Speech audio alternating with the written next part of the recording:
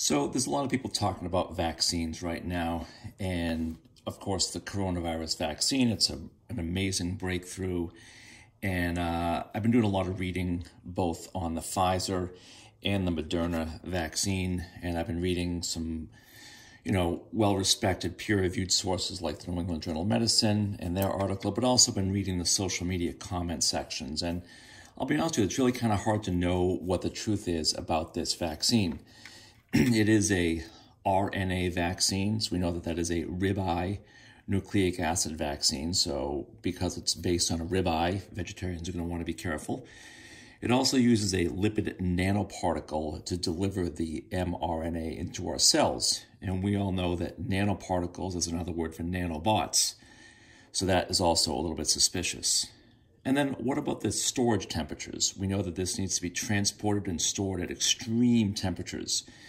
The Pfizer vaccine is about a negative 94 degrees Fahrenheit, which is about negative 70 to 72 degrees Celsius, which is about 215 degrees Kelvin Klein. So why do we need to store it at such low temperatures? So I got a sample of the vaccine, and what I've done is I've taken it, I've let it thaw out, I have let it come to room temperature, reconstitute itself, put it in a centrifuge, tried to break down some of the constituent components, and you're not going to believe what you see. So here it is. Because the vaccine expanded at the higher temperature, I had to use a larger syringe to draw out the same amount that was in the vaccine.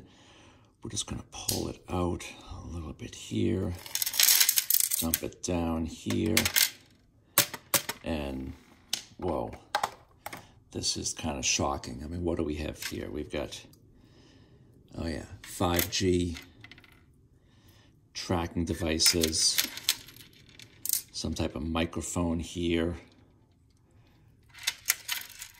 Oh my God, embryonic cells. What is this?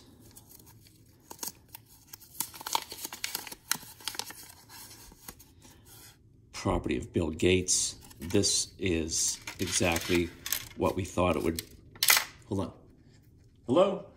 Someone here? Hey, how'd you get in here?